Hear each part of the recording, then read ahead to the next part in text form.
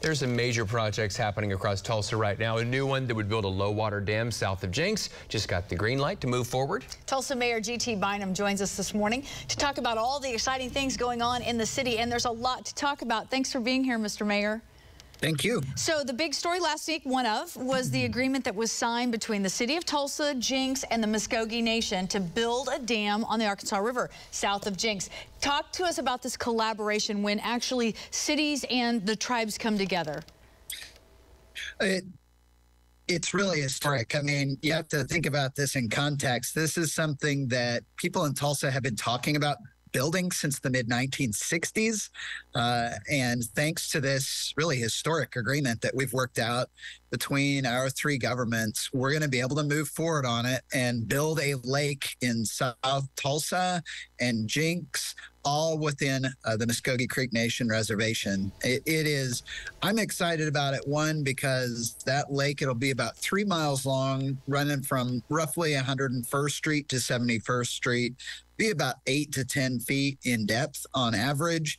It's going to create recreational opportunities that have never been possible in that part of the city, but also tremendous economic development opportunities. And probably the thing I love most about it is that we all work together. There's been a whole lot, I think, over the last several years about disagreements between the state of Oklahoma and the tribes. And to have this partnership between the city of Tulsa, the city of Jenks, and the Muskogee Creek Nation that's going to do something that has a tremendous benefit for our whole region, that lake is going to be a symbol of that collaboration and what's possible when we work together. What's the timeline on that in terms of when construction will begin and possibly actually see activity there?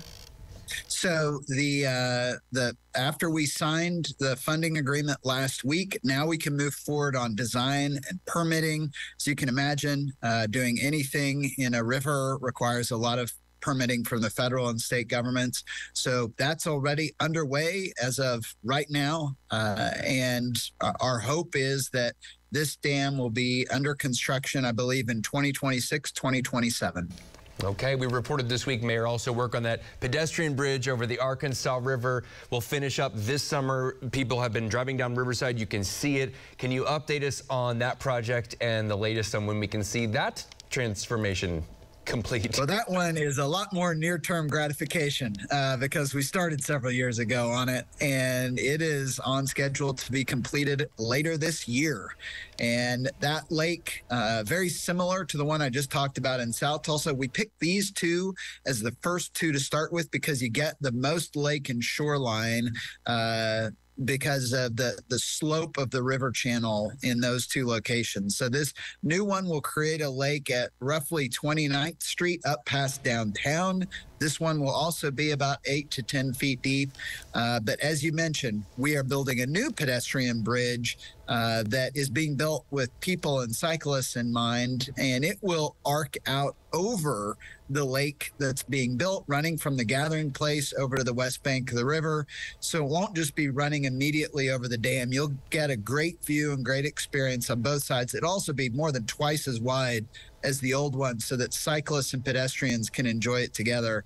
And this one is going to unlock recreational opportunities in that part of the city that, I love to think about how excited everybody gets for the raft race one day a year. Well, imagine what it's going to be like when we can enjoy the Arkansas River and in this lake recreational opportunities throughout the year. The new Gilcrease Museum, we'll close with this one, Mayor. Obviously, we've reported earlier this week $27 million over budget, some private funding coming in. So how do you deal with this inflation from a city perspective where you say, okay, our voters passed this budget for this project and now inflation and labor shortages? Yeah, this is inflation has really hit us as a city government on all of our capital improvement projects, not just Gilcrease Museum, but because of the scale of the project, obviously that's a big number to swallow. And so the good thing is that there are people all around the world who recognize the Gilcrease Museum as a one-of-a-kind asset. I don't think most people in Tulsa appreciate that this is the greatest collection of American art and history west of the Mississippi. And so I think there are tremendous fundraising opportunities that we have largely not tapped to date that we can utilize toward that. But also, we've seen our sales tax revenue increase with inflation at a corresponding level. And my expectation would be that we would look to utilize some of that sales tax overage towards this project too, as we are in any number of other projects where inflation is hitting us. On the expense side, we can utilize some of that increase on the revenue to help us out too. Mr. Mayor, as always, we appreciate your time as you visit with us each month. We look forward to talking to you again. Thank you. It's 9/19. The pandemic changed a lot of things, including the way newlyweds travel. Still ahead, how it's impacted honeymoons and how much couples will spend while they're there.